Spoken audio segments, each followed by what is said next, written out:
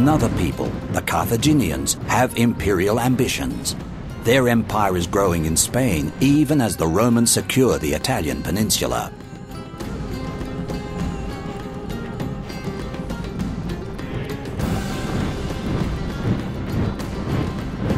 For Rome, Caius Flaminius has been sent north to deal with the Carthaginian problem.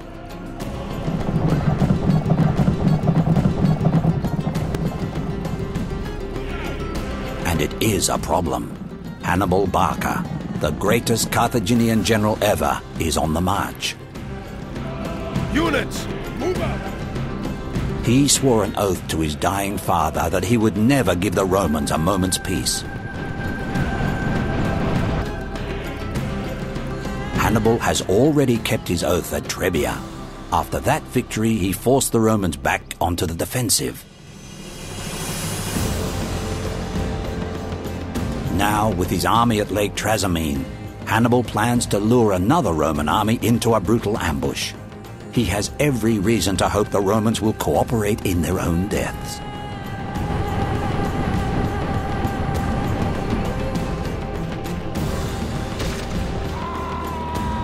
The Romans quickly moved to meet the obvious threat from Hannibal's men.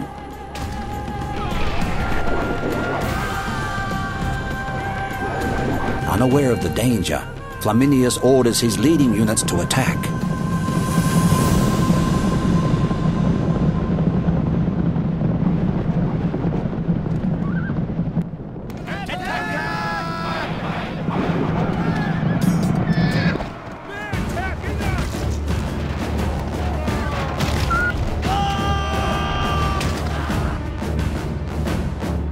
Hannibal springs his trap.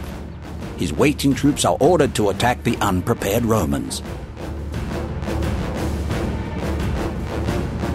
The Carthaginian plan is to sweep down on the Roman flank and drive their enemies into the icy waters of Lake Trasimene. Only courage and Roman discipline will save the Roman army.